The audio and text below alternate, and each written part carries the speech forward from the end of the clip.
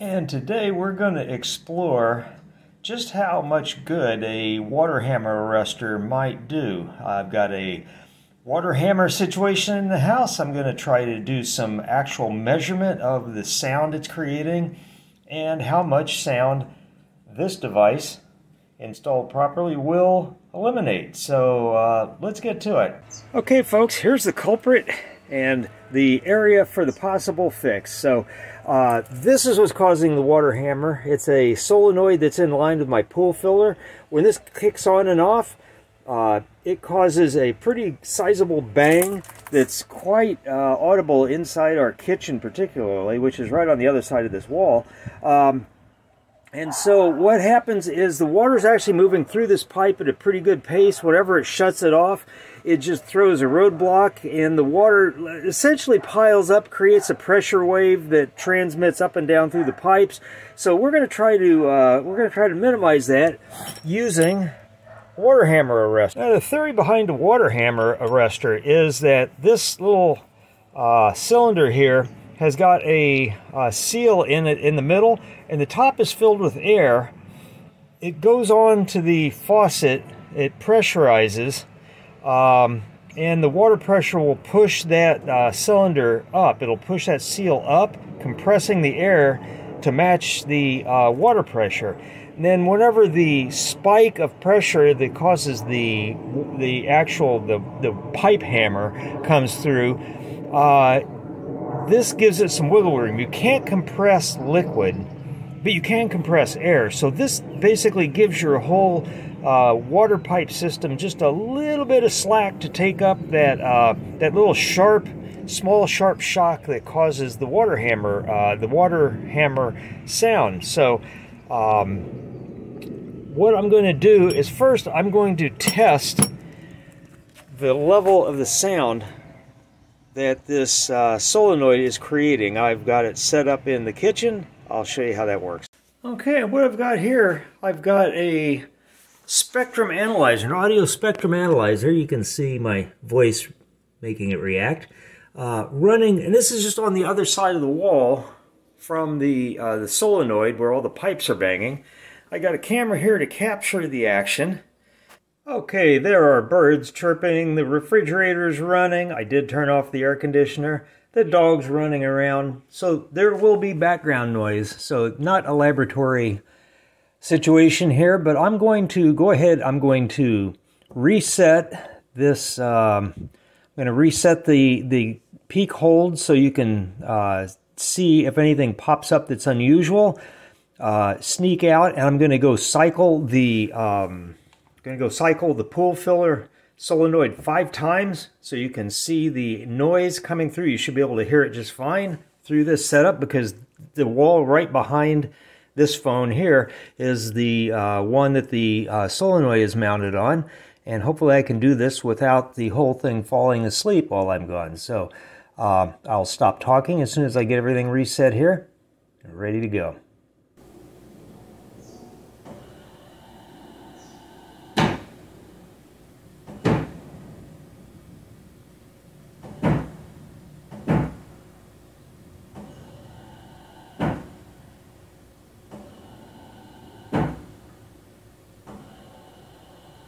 Alright, now this is just a convenient place to hook up the water hammer arrestor because it's right on the same circuit.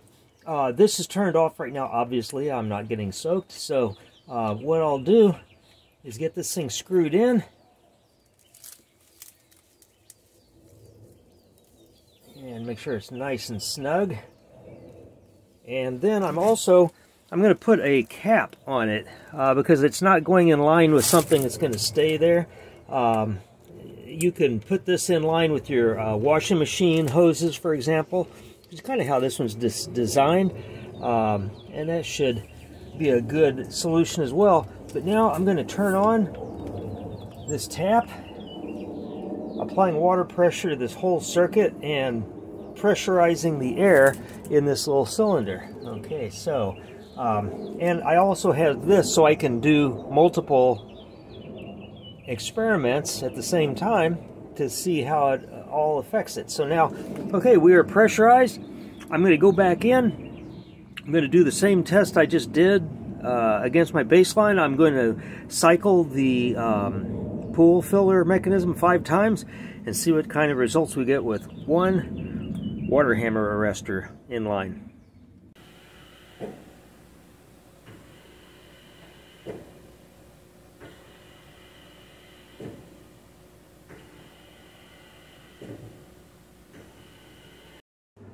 Alright, one of the things that always struck me about these things is how little they are. I mean, there's not a whole lot of space in there. I think that's probably fine because I think the actual peak of water pressure that's coming through is actually dimensionally very small.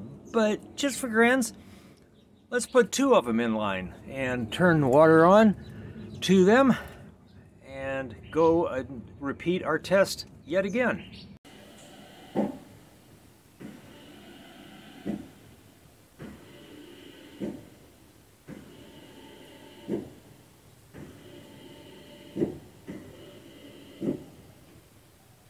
Okay, and to do a true Frankenstein kind of arrangement, it occurred to me that if this tiny little air pocket that is sealed in here with some sort of seal is effective in reducing water hammer, I began to wonder what happens if you put an actual real live hose. And this is a special garden hose. It's probably more flexible than most.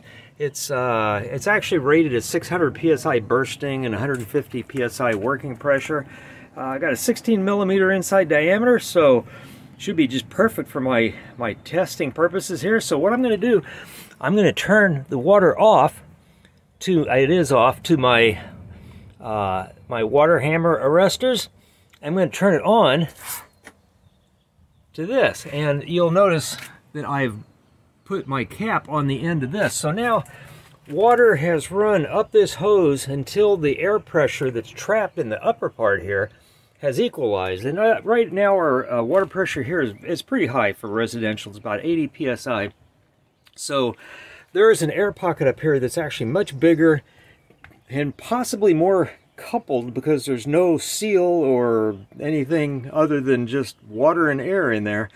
So let's go see if that has an effect on the water hammering in my pipes.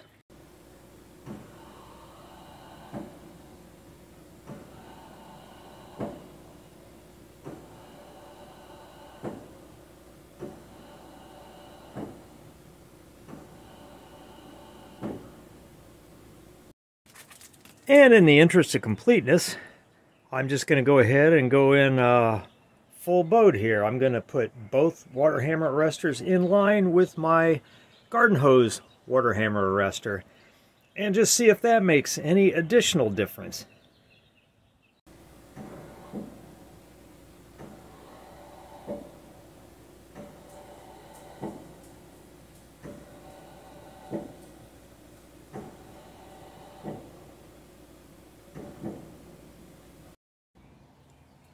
Okay, so there you have it, folks. I mean, I think it's safe to say that any combination that I tried made a huge difference.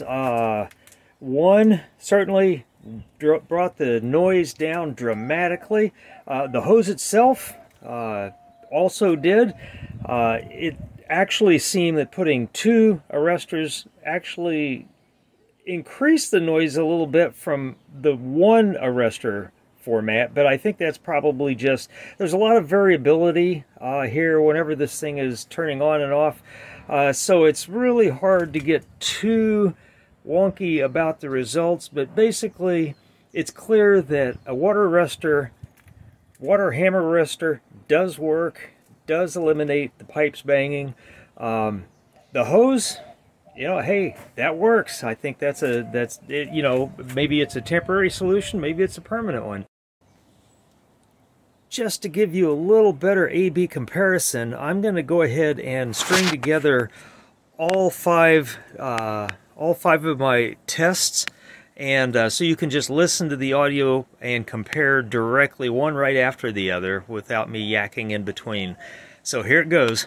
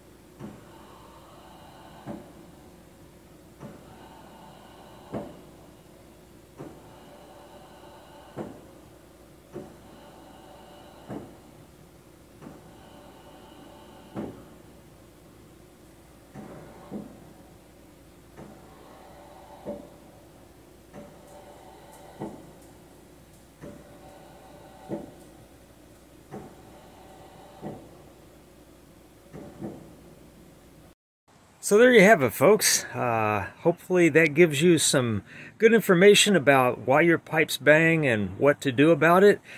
Gives you some alternatives that you can use for a permanent or even a temporary solution. And I hope this will help you get those pipes quiet. Thanks a lot.